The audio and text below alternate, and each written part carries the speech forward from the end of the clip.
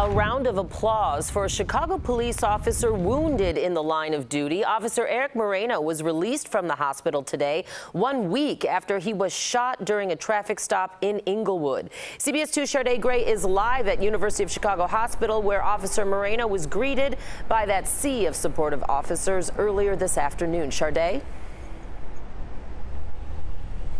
Well, Dana, this area was filled with officers waiting for the release of Officer Erik Moreno. Just last Monday, an officer who was shot in Englewood was released from this same hospital. Wheeled out by his partner, Officer Erik Moreno is greeted with cheers by his colleagues. The first person to salute him as he comes out of the University of Chicago Medical Center is Officer Carlos Yanez Jr., who was also shot in the line of duty last August. His partner, Ella French, died from her injuries. Men and women of this department, the rank and file officers, do their best to support one of their own in these trying times. Officer Moreno had been hospitalized since last Sunday.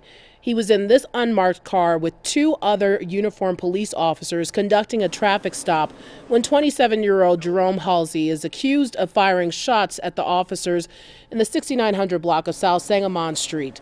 Police say he pulled up to a dead end, got out of the car, and started shooting. They fired back. Officer Moreno was shot in the arm and torso.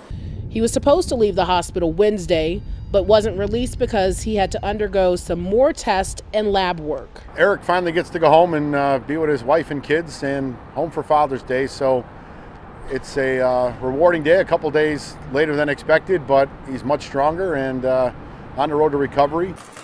Monday, Officer Fernando Ballesteros was released from the hospital after she was shot in the head during a traffic stop in West Englewood.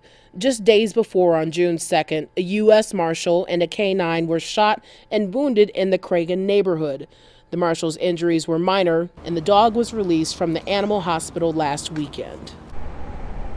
We reached out to the Chicago Police Department, and so far this year, 5 Chicago police officers have been shot. 20 have been shot at. Reporting live in Hyde Park, Sharday Gray, CBS 2 News. All right, Sharday, thank you.